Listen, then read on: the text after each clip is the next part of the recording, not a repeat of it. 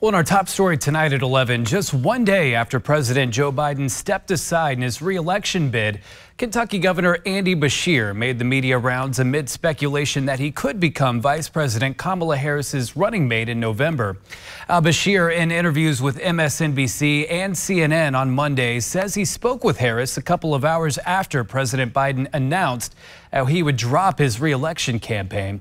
Beshear offering a strong endorsement for Harris in her presidential run and also taking sharp aim at both former President Donald Trump and his newly minted running mate, J.D. Vance.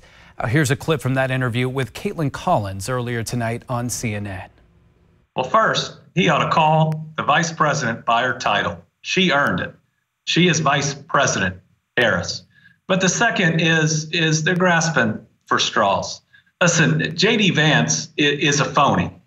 He's fake. I mean, he first says that Donald Trump is like Hitler, and now he's acting like he's Lincoln. I mean, the problem with J.D. Vance is he has no conviction, but I guess his running mate has 34. Governor Beshear not mincing words there. The governor continuing to trade barbs with Ohio Senator J.D. Vance today as well. In response to Vance saying Beshear's first job was at his father, former Governor Steve Beshear's law firm, and that he inherited the governorship, Beshear had this to say. He ain't from here. He is not from Kentucky.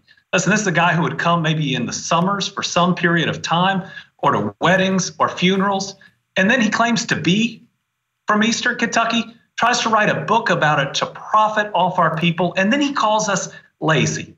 And this makes me angry, but it especially makes me angry about our people in Eastern Kentucky.